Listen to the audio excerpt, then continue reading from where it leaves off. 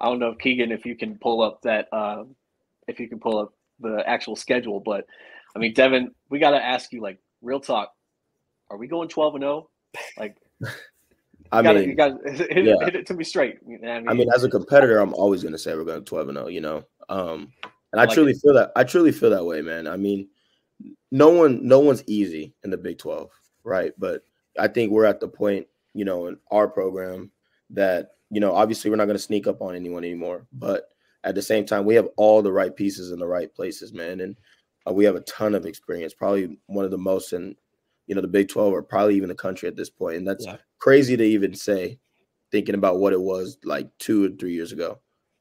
But I just think it's going to come down to us, and we got to execute, man. We got to practice with a certain intent. We have to think about winning all the time in the summer and leading up to it. And, it's just going to be super important that everything is, you know, to the dot and to the T in everything we do. And I just think that comes as our job as leaders to make sure that's happening.